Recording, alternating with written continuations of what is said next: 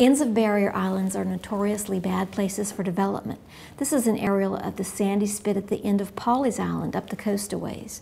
When a Category 3 hurricane hit several miles to the south of this spit, it was about the same width as Captain Sam's Spit is today at the narrowest point.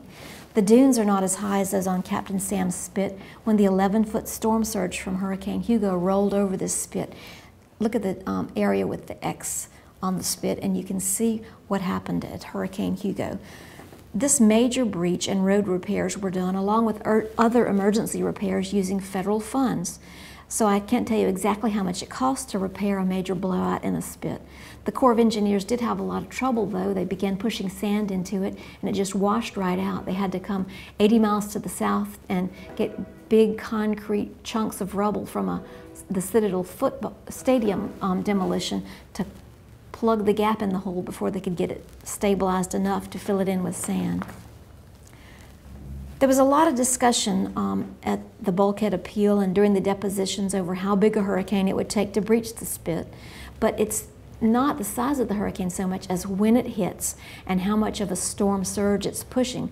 So it's strictly wind speed isn't a good indicator of whether the spit will be breached or not.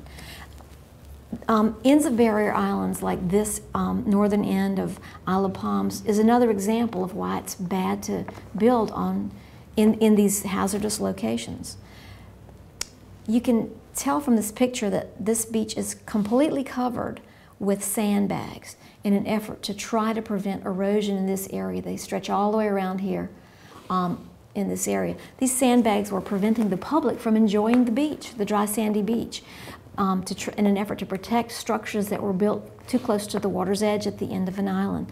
Last year, $10 million was spent pumping sand here, $3 million of it in public funds. But before that, the property owners at Wild Dunes spent a fortune bringing in sand and then sandbags.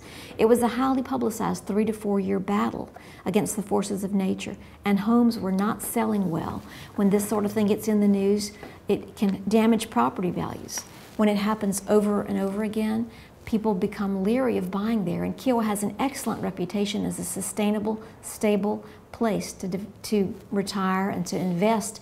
It has really held its value well, even in the downturn of current real estate markets.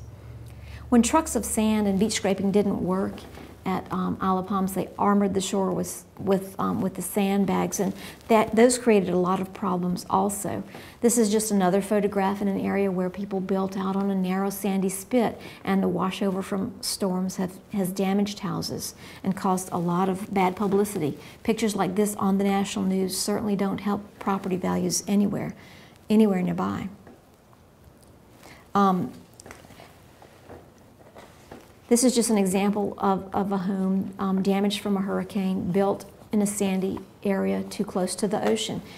Kiawah's really avoided these kinds of images on the news because of their sound development practices and because you've been a little bit lucky and haven't had a direct hit from a hurricane. But the way the island was planned and developed has really prevented this sort of thing. The reasons that we're particularly concerned about this area also are because it is critical habitat for piping plovers, a threatened species in this area. Diamondback terrapins also use the very bend in the spit where the bulkhead is being proposed as prime nesting area for these diamondback terrapins. They're a marsh turtle that's a species in serious decline in South Carolina and in the Kiawah River. But people love it too. It's a great place for people to pull their kayaks up on, to walk along, to fish, to just enjoy watching the porpoises who enjoy strand feeding here. It's an important public resource, and those are the reasons that we're particularly concerned about it, because the beaches like this, whether they're on the front side or the back side of a sea island, are public trust areas to be used and enjoyed by the public. It's certainly a beautiful area, enjoyed by many people, and the Conservation League is working to prevent inappropriate development that would put more people in harm's way and damage the important wildlife resources and natural resources of Captain Sam's Spit.